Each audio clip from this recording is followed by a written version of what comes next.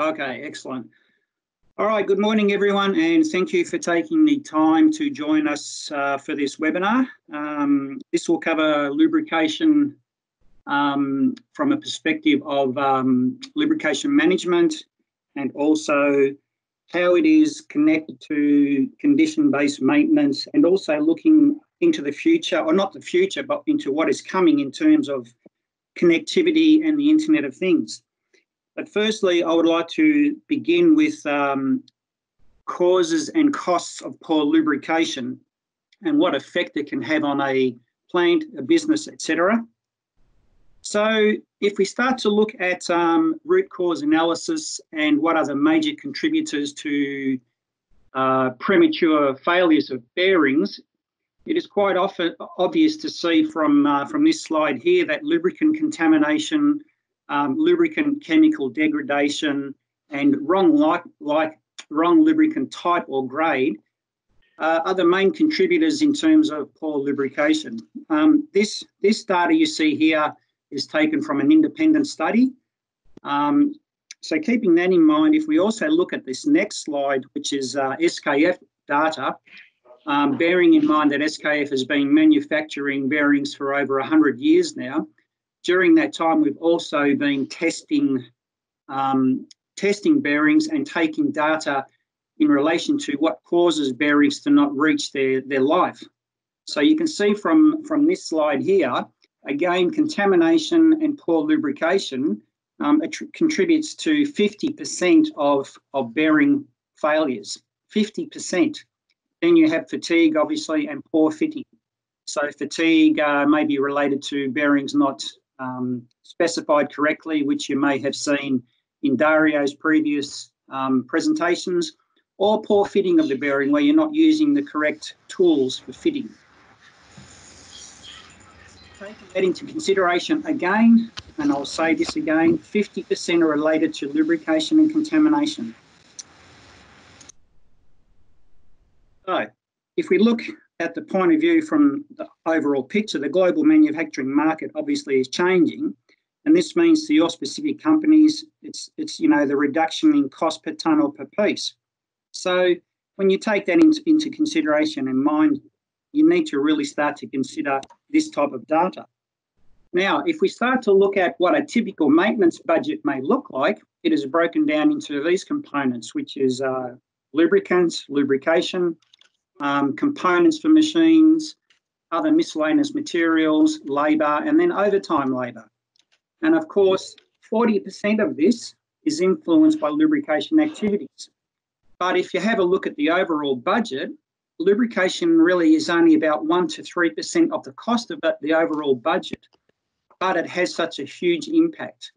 So I think it's very important to keep that in mind when you're considering lubrication, how it is practiced, lubrication management, and how it is connected to other parts of the business.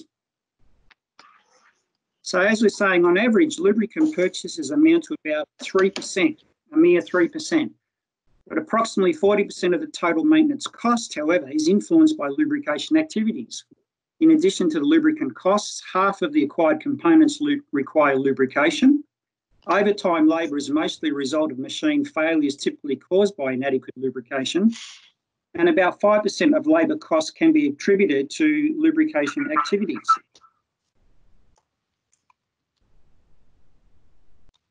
Root cause failures such as wrong or inadequate lubricant, inadequate quantities and frequencies, inadequate practices and processes, contamination and cross-mixing.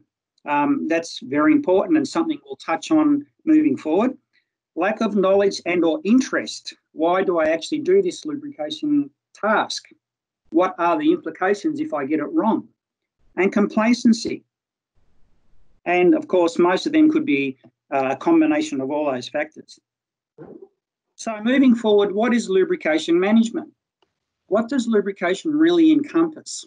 Well, if we look at this slide here where it says the lubrication point, it really is made up of all these different aspects in terms of management program, asset inspection, condition monitoring, lubricant analysis, even logistics, the lubricant itself, storage and handling, which is critical, physical application of lubricants, contamination control, which is critical, waste handling, which is very important in terms of the environment and regulations, training and skills, strategies and tribology. So it really is quite a big picture for lubrication. And this can mean many different things to different people, but it is the compilation of many activities which makes up lubrication. Lubrication is not simply the act of putting oil or grease in a machine. There's much more than that. Many of the above points can have an influence on the success of a condition-based maintenance program, in that they can impact the condition and quality of the lubricant and have a huge effect on ingress of contamination, selection of correct lubricant, and the correct quantity of lubricant. So what does it mean in reality? This is pictorially what it can mean. Contamination ingress, inadequate lubrication tools, leakages, under lubrication, over lubrication, safety issues, contamination. The effect and efficient organisation of resources in order to reduce machine failures, inefficiencies and injuries related to lubrication. And it covers everything we've just discussed. How do we enable reliable rotation? Well, a lot of people know this 4, 5, 6R approach. Today, with the Internet of Things and connectivity, we now have a stage of the 6R approach. So you must have the right lubricant selection. You must have the right amount, lubrication interval. You must have the right system, and that could mean use of a grease gun. It could mean the use of a single point lubricator, or it could mean use of a fully automatic lubrication system. And it might even be in the near future, or it can be now, a connected lubrication system with monitoring at the right time. So we know that the most optimum way to lubricate a bearing is while it's moving, but in a lot of instances, it's not possible to do that. To the right lubrication point, so we are putting the right lubricant in the right place, and we are not forgetting lubrication points because they're hard to access or can't be seen, etc. And then, as I said, with the right lubrication connection, and that may incorporate some connectivity where we're monitoring grease flows or we're monitoring oil flow rates, etc. Of course, the lubrication management process that we've just discussed is a combination of all this. Tasks and planning, scheduling, procedures, training, as in personnel development, program management and KPIs. We incorporate the 6 R's of lubrication coupled with a lubrication management program. We are well and truly on our way to best practice lubrication in general. So if we look at storage and handling, for example, this is what I'm talking about. One of the first places to work on, it could be a small investment which can potentially have big rewards. Prevent contamination ingress as much as possible. Inspection material needed, which storage condition. Gives a good idea. Moving forward from poor storage to best practice should be the goal, and the rewards can be enormous.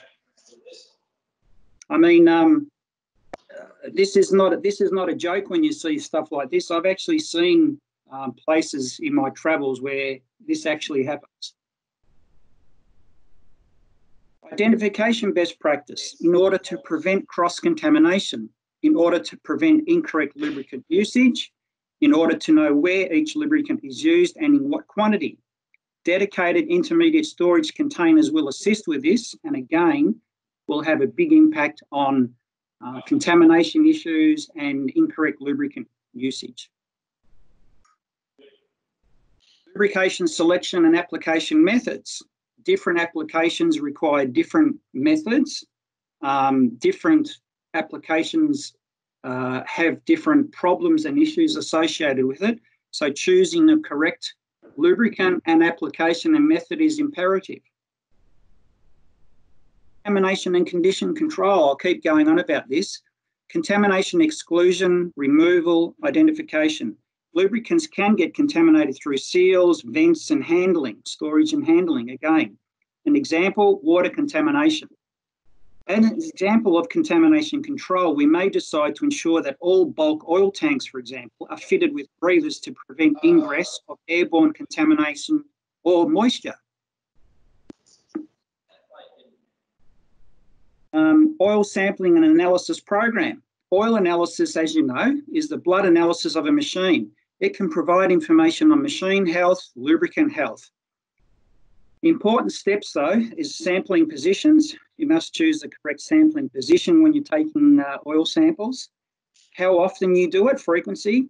Test slate development. So what types of tests are you going to have run on your lubricant? What alarm levels will be set for you to know when to act, react, to take action.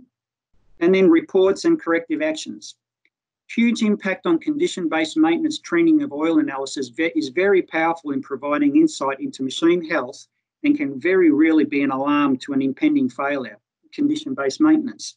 The problem that I've seen in my time is that many reports are received and they're not acted upon and unfortunately are just filed in the bottom drawer. Inspection. Again, still part of the lubrication management program, still part of the lubrication route where inspection, listening, hearing, seeing is noted and reports made within the lubrication processes. Health, safety and disposal, ensuring that we're complying to regulations in terms of disposal of waste lubricants, safety for personnel, etc. So all forms part of the lubrication management program. Constant improvements, taking away potential safety hazards, installing improved ways of conducting lubrication in general. Then obviously we need lubrication routes, plans and designs, the summary of all data that's collected previously, which is the lube point, type, frequency, testing, contamination control, etc., can be based on machine criticality. Lots of activities that need planning and scheduling, advising the lube technician what, where, and how it is to be done.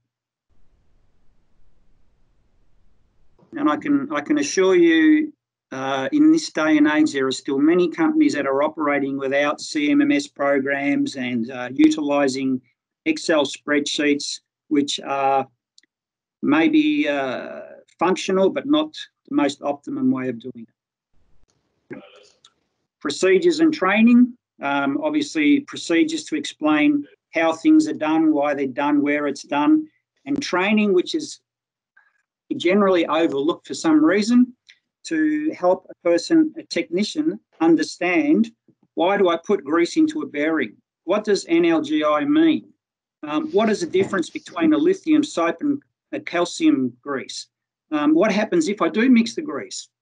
Can I use the same oil in every gearbox? What's the difference between ISO VG150 and ISO VG220? What happens if I mix synthetic oil with mineral oil? When should I use synthetic oil? And the list goes on and on. But this is important that lubrication people understand why they are doing things in certain ways and what happens if things are mixed up. So what is lubrication management? Process, people, technology, and that's what will lead to success. The success is the reflection of the underlying process, the technology and culture. The process is the planning, training, skills management, root cause analysis, etc. Culture, ownership, expectation, reward systems, and then finally the technology can be manual, automated, or CMMS systems, as long as it works for you. So that's, in a nutshell, very, very quickly, the lubrication management program. Then if we look at condition-based monitoring and lubrication, we already know that bad lubrication is a contributor to machine failures and inefficiencies, which has a huge impact on plant capacity, costs, etc. It can be a contributor to injuries. Access to lubrication points can be dangerous, as I alluded to previously.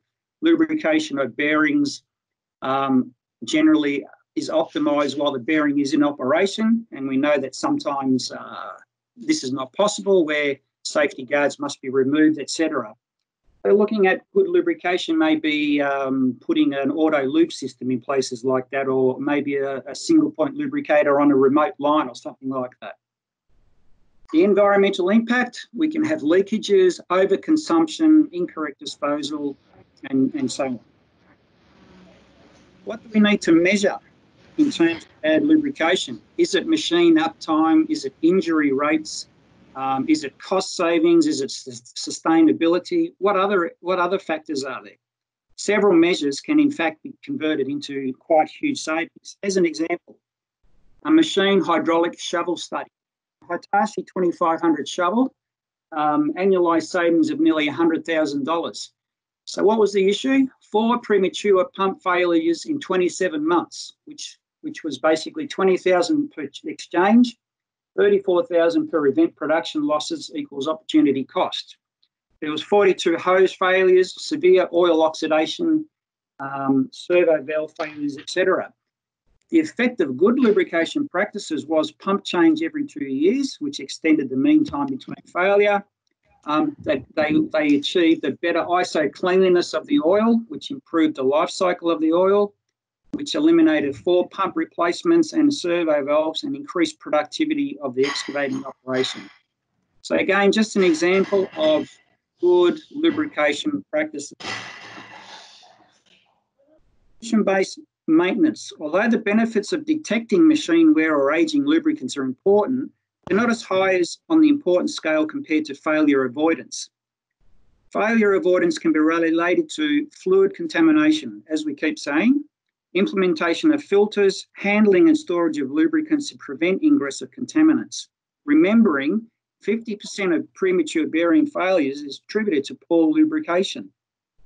Wrong oil, that means implementation of handling and storage, dedicated intermediate containers, correct labelling of lubrication points, adequate lubrication routings and instructions. Additive degeneration, which means oil and analysis program that can actually make use of the reports provided. Contamination control needs to be proactive. Just like a bearing, a gear or a valve, a lubricant should be considered as part of the working component of a machine. One should not just install a dirty or damaged bearing on a piece of equipment using wrong tools. You don't do that. Damaged lubricants should not be added to a machine, just the same way as damaged components or incorrectly installed components. Progression to failure, equipment failure cycle. So again, it's referring to ingress of contaminants and other oil contamination, which increases the rate of fluid degradation. Contamination and poor fluid quality cause increased wear. Eventual equipment failure is inevitable. This again can be prevented with an oil analysis program and a CBM program, which again is part of this overall lubrication management system. The progression to failure cycle can be reduced or eliminated by incorporating good lubrication practices into a condition-based program. And an oil analysis program in combination with other activities will go a long way to achieving prevention of progression to failure. Remember, there's always more than one root cause for failures: poor alignment and balance, poor lubricant contamination control, shock loading and overloading, poor lubricant selection and chemical health. Remembering though that 50% of premature bearing failures are attributed to poor lubricant contamination control and poor lubricant selection and chemical health. All right, so that's a bit about lubrication management and condition-based monitoring. Now quickly we'll just move into Industry 4.0 and lubrication today. So with the advent of Industry 4.0, the Internet of Things and connectivity, lubrication now becomes far more useful in terms of monitoring and lubrication based on condition and not on time or proactivity. Lubrication can actually be triggered by parameters such as vibration or heat, or in the case of low or high level oil flows in a circulating system, and be adjusted accordingly. Future capability may be to monitor oil cleanliness and or presence of water in real time, which I don't think is too far away. So in this example here, you're seeing an oil circulating system with a pumping station being pumped up through to digital flow meters, which has the ability to capture flow rates, high and low levels, oil temperatures, and oil cleanliness eventually. Send that data to the cloud, which can be analysed by our technicians and provide feedback to the customer. Again, as previously noted, grease lubrication can also be monitored with grease flow detectors. Grease lubrication systems may also be monitoring signals indicating excessive vibration or heat. At this time, a lubrication cycle may be triggered to prevent a failure. This data can also be sent to the cloud and be diagnosed at one of our centres, which can then be acted upon. Real-time and remote monitoring to prevent unplanned downtime. So this is just quickly showing how this system can operate and what can be achieved. Investment in connected lubrication can be paid back within 9 to 15 months. And again, the overall lubrication program will equal reduced downtime, costs, and improvement to the environment. All right, that is the end of the show, Ranjit. Do we have any questions?